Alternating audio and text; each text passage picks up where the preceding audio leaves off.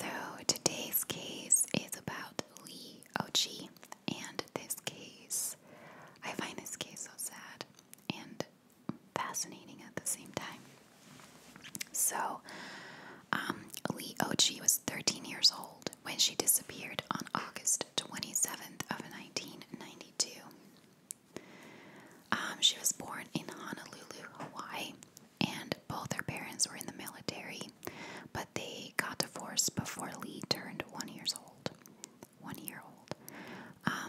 Leigh's mother then left the military and moved back to Tupelo, Mississippi to be closer to her parents, and her father remained in the military, so her father wasn't in her life much. He was kind of stationed around in different places, but he really tried to maintain a relationship with her from a distance. He just didn't see her much. So when Leigh was 8 years old, her father remarried, and he was stationed in Germany, and Leigh actually went over to spend the summer with him.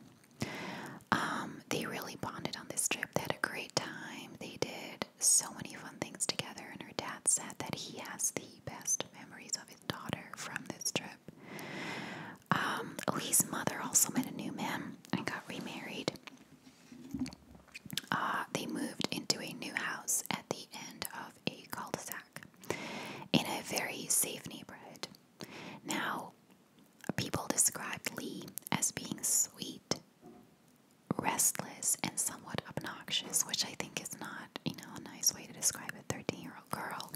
But what they basically said was that overall she was a sweet girl, but she really wanted attention, and she could really badger people to get attention. And it kind of got on people's nerves a little bit. She also had a very difficult time in school. She was bullied a lot. But what I love about her is that she didn't once try to change herself. Like, I was bullied a lot in school, in both elementary and high school, because I was always the weird one out. And I never once tried to change who I was just to run along with the popular kids. And as much as that was sucked in school, I'm all the better for it as an adult. So I admire her for sticking to who she was. Now, it was reported that Leigh also had a difficult time at home. She very often came into school with bruises on her face and her body, and teachers even said that whenever Leigh got into trouble, they were afraid to call her parents because they thought they might hurt her. Leigh was also very often left alone at her own home, and she would go visit neighbors to talk to them. And I think that's why people described her as wanting attention badly. I think she was just always over at neighbors' houses, just trying to find anyone to talk to.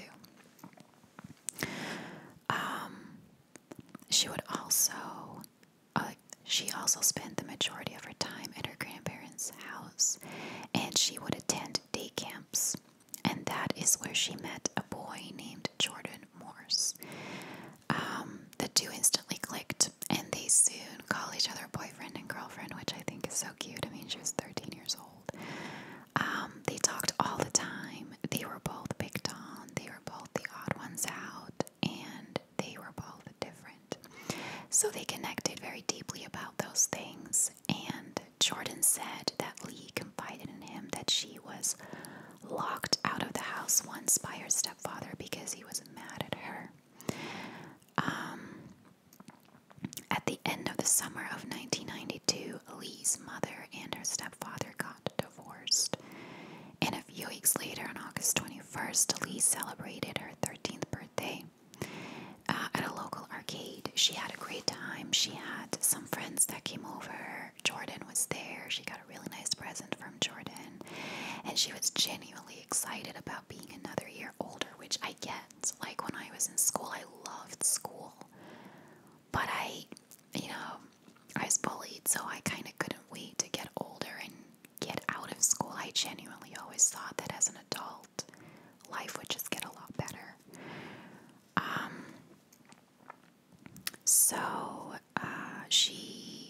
A few days later, on August 27th, Leigh disappeared.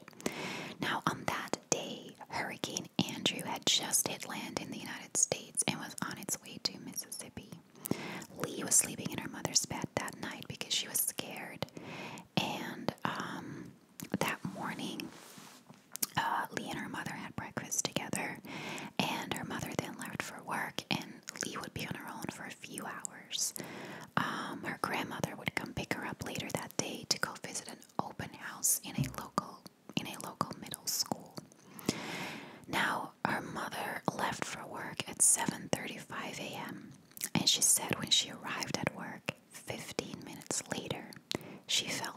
emergency, and at 8:30 a.m. she decided to call home.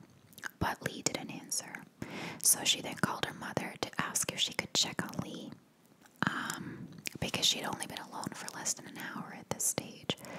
But her mother decided not to even wait for the grandmother to show up, and she headed home to check on Leigh herself. She said when she arrived that the garage door was wide open and the light was on. The front door was open, and when she called out for Leigh, she didn't hear anything. And then she saw blood. She searched everywhere around the house and in the shed, but she couldn't find her. So she then called the police. And when the police arrived at the house, they immediately knew something was horribly wrong. Investigators concluded that some of the blood spatter indicated that Leigh had suffered a head wound. Now, Leigh's mother told police that a pair of bra and panties that Leigh had recently gotten for her birthday, as well as a t-shirt and jeans, were missing from her closet. Her reading glasses, shoes, and a sleeping bag were also missing.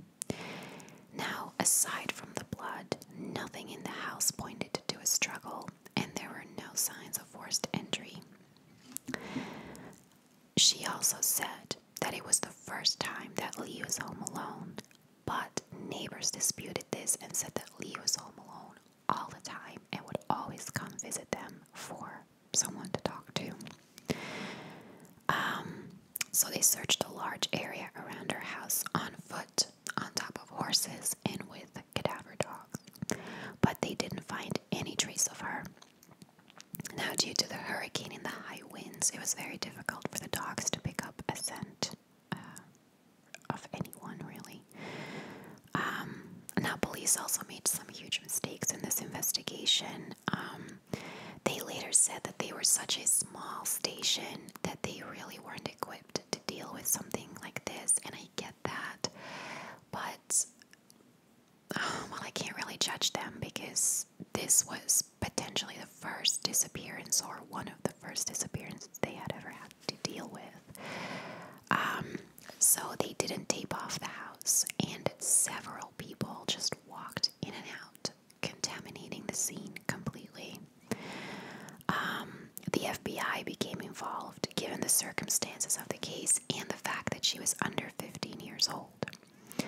Both her mother and ex-stepfather took a polygraph test. Now he passed, but her mother failed.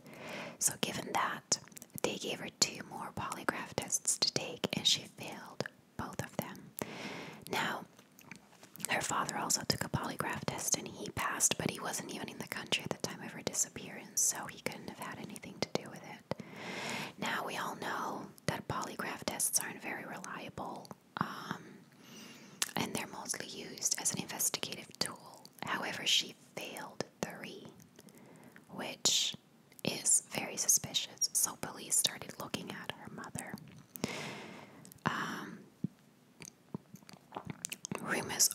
Rumors also started surfacing about her mother. Aside from Leigh showing up to school with bruises and being left alone, it was also said that her mother did some strange things before and after Leigh disappeared. The night before, she was seen in a local car wash alone. What was she doing there in the middle of Hurricane Andrew, and where was Leigh? She was also seen on the morning of Leigh's disappearance putting something in the trunk of her car and throwing something in the dumpster at work. Now, they investigated the dumpster. They didn't find anything of significance. They found some blood, but apparently it was dog blood. So on September 9th, 1992, Leigh's reading glasses were mailed to her house from the city of Boonville, and they were addressed to her stepfather, who no longer lived in the house. They also used almost twice the amount of stamps that were needed. Now, FBI immediately sent the glasses and the envelope to the crime lab for investigation, but they didn't find any prints or DNA on either the glasses or the envelope. And the stamps were attached with water, so they didn't leave any trace. On November 11th, 1993, the coroner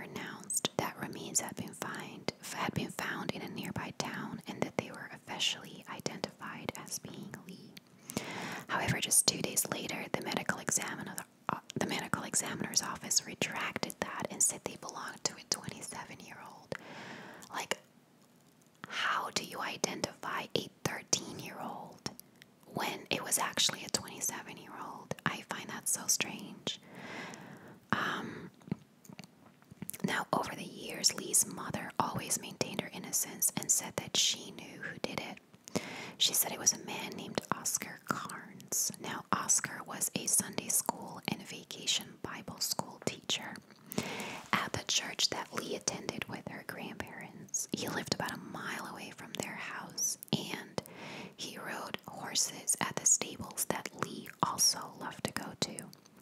Now, Leigh's mother found his behavior strange. She said that he wouldn't make eye contact with her after Leigh disappeared, and he regularly asked Leigh when she wanted to go ride on his horses, and Leigh would, like, she said that Leigh would have never opened the door to a stranger, but the front door was open and there was no forced entry, so she believes that Leigh knew the person that took her. 9 months after Leigh's disappearance, Oscar had abducted and sexually assaulted another young girl, and the circumstances were eerily similar to the circumstances of Leigh's disappearance. She was also home alone around 7 a.m. He went to her house and offered her a ride to school, which she accepted. I mean, he was a Sunday school teacher at a church, you know. She trusted him. But he instead drove her to a remote area, sexually assaulted her, and then dropped her off at school. So it's very possible that he did the same thing to Leigh.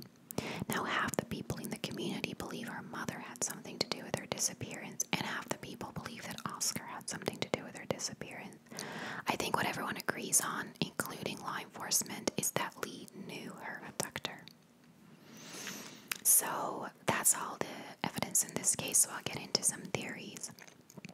So the first theory is that Leigh was abducted by a random stranger in a crime of opportunity. With Hurricane Andrew, it could be that someone simply wanted to burglarize the house and accidentally hurt Leigh. But there were no signs of forced entry, and according to her mother, Leigh would never open the door to a stranger. I don't think you can predict these things, but she was 13. Like, you know, that's usually old enough to kind of know not to open the door to a stranger. But even if she did open the door, like, what was the stranger's motive? Just to break in, and they were surprised by Leigh, like they didn't know she was home? Or did they know she was home and that she was always their target? And then if a stranger had accidentally killed her, why take her with them and leave the blood? Like, why not just leave her body? And why take her reading glasses? Like, the reading glasses were a very personal item. And then why mail them back a few days later? Like the stranger theory just makes no sense to me. Then some people think that Oscar is responsible for Leigh's disappearance. There's a lot of evidence to support this theory. They knew each other. She went to his Sunday school, and he assaulted this other girl in a very similar manner. But the thing with the other girl is that he made no attempt to hide his identity. She knew exactly who he was. He didn't kill her. He dropped her off at school. Like, he knew he was going to get caught. So, and he pled guilty, and he was sentenced to 20 years for that. Like, Leigh disappeared. It seems, while the story seems similar, the outcome isn't. He had no intention of killing anyone. So it could be that he wanted to do the same with Leigh, and she panicked and there was a struggle and he accidentally killed her. But I somehow don't see it as the same MO as to what happened with the other girl. So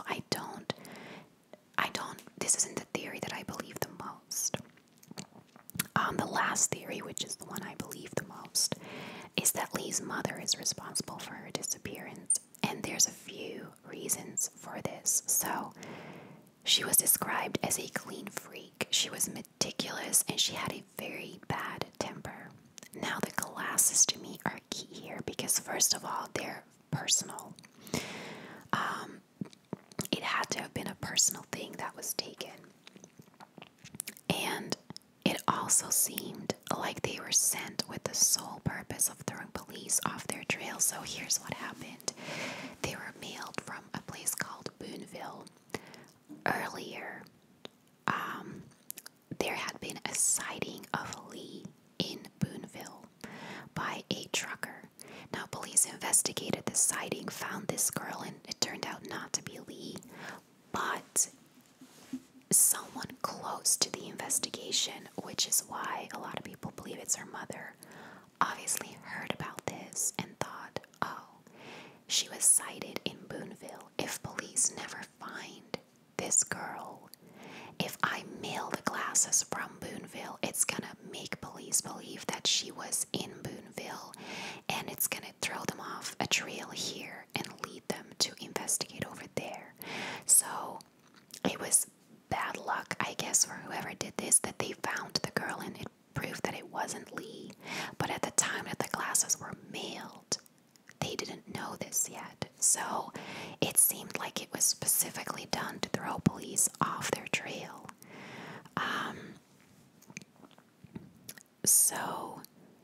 And it was addressed to the stepfather, who didn't live there anymore. So it seemed like it was purposely done to put the spotlight on the stepfather. And then there's also Leigh showing up at school with bruises. Nothing says that she was, like, abused by her stepfather. She could have been abused by her mother. And that morning, it could have been a physical fight that got out of hand, and she accidentally killed Leigh and tried to cover it up. She was also the last person to see Leigh alive, and she failed 3 polygraph tests.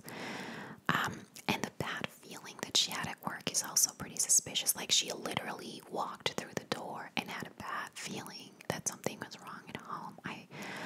I'm not questioning a mother's instinct, but I do find this very suspicious. And detectives also said that it seemed like a cleanup attempt was made in the bathroom, and Leigh's bloody nightgown was in the hamper. Like, someone had actually not just cleaned up the scene, but put the bloody clothes in the hamper. Now, given what a clean freak her mother was, this points to her. And she was very detailed about the items that were missing from her closet. She knew exactly what underwear, what t-shirt, what pants, what shoes. She knew exactly what was missing. I think if someone broke into my house and took 3 pieces of clothing from my closet, that I wouldn't even be able to tell which one are gone. Like, that's very meticulous that you know that. And even detectives said that that stood out to them. It just seemed like her answers were very prepared. So I'm a little stumped on this. I definitely think the mother had something to do with it, but I don't know whether they had an accidental fight that morning and she tried to hide the body, or since she was at the car wash the night before and there was no sign of Leigh, it could have even happened the night before.